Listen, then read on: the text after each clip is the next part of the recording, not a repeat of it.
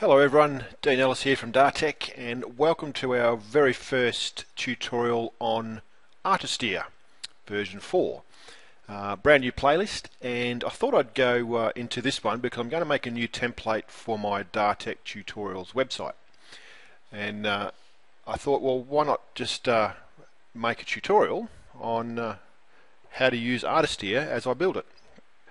If you've installed Artisteer, you've got it, you can open it up and you'll come up with a front screen like this.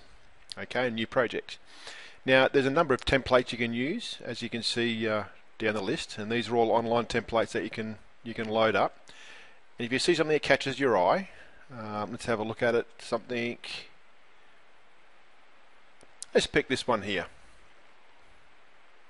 Okay, and you see it load up.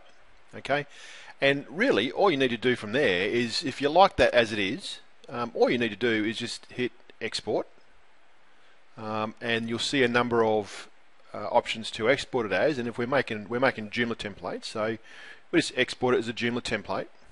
Okay, select 3.2 and 3.3. The positions, I like to use position 1, position 2 arrangements rather than left, right and the rest of it. Just name it as the file name you wish, and the location you wish to save it. Okay, the check buttons here. Zip archive is you're making a zip file. Now the zip file you need to install the template into Joomla. The ARTX project is the Artisteer file that you're creating. So I include that in there as well, just so I have it on the website if I need it. And if you want to include the content, it means you'll include all the writing and the bits and pieces in here. Now Artisteer can actually make a static page for you, if you like, before you actually start loading up your data through your content management system. I tend not to worry about it. I'd rather run everything through a content management system, so I don't usually include the content. So I'll export, and you'll get a message saying that your export has been successfully completed. Once you've done that, you can open up your Joomla administration end.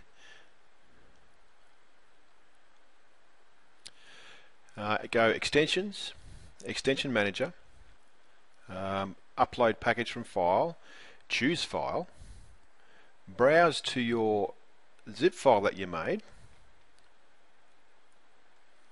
There it is there. Upload and install. Okay, once it's finished uploading and it's successful, all we need to do now is go into our template manager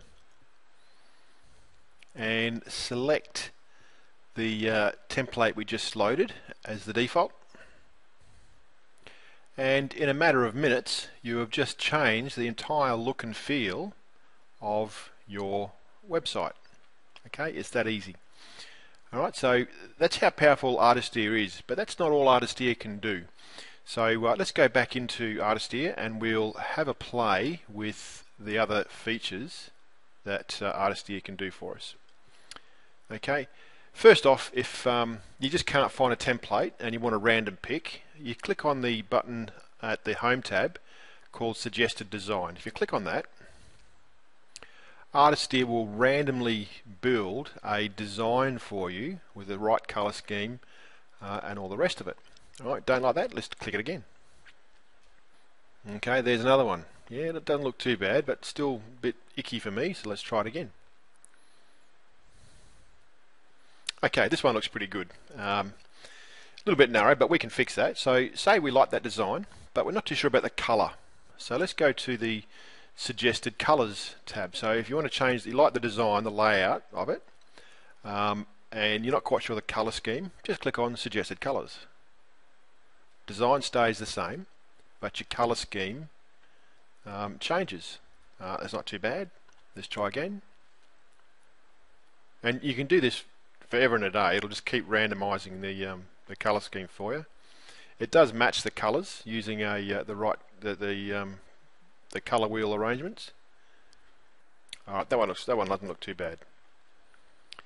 Okay, so we're happy with that colour. Now we think, oh, the font's a little bit dodgy, so let's have a look at the font. So we go suggest fonts. Yep, okay, I like this the sans type font, so we'll stick with that. And let's have a look at the suggested layout. Okay, now we're getting somewhere. That doesn't look too bad at all. Okay, so let's try another one. Just not sure about the width arrangement there. Yeah, that looks good. Okay, so now we from a click of 4 buttons, we're coming pretty close to what I like to be a decent website. Now you've got suggested background, suggested header, suggested images, and it'll actually change all the different components of this article in Joomla to something you like. So feel free to, you can just click on those 4 completely to build a template. It's that easy. Okay. You can have different styles just to select from. You can create a new page if you want in here and create complete static pages for your website as well. Okay, so there's a whole heap of things to do really easy without even going into the finer details of Artisteer to completely build your website. Okay, so have a play around with the Home tab. It's got all the suggested colours and all the bits and pieces in there, and get used to what they're doing there. And you can come in here and actually change the type as well. Okay, you can pretty much build a static web page using Artisteer just through Artisteer itself, and then you can upload it into Joomla and have a static web page. It doesn't do much, and it's sort of really limiting the power of Joomla, but it can be done if you want to. Okay, but we're better than that. We'll actually do a bit more. All right, so I'll call that tutorial number 1. We've gone so far. I'll save this this particular template, and we'll come back to it and tweak it a little bit through the rest of the tabs. Okay, thanks for watching. Hope you learnt the first little bit out of Artisteer. If you like this tutorial, hit the like button and subscribe to my channel to get more video tutorials on all things Joomla. I'll see you on the next one. Bye for now.